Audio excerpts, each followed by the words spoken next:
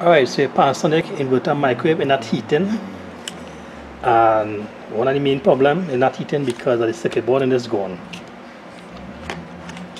Alright, so you run a test in the magnetron working, and the only thing left is to test this.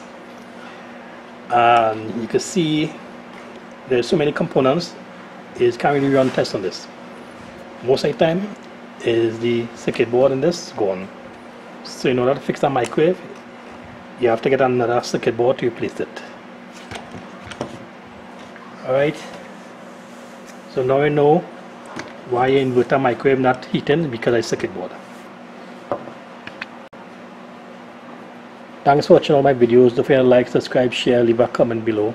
Until next time, Mr. Fix It 360 single lock with all repairs.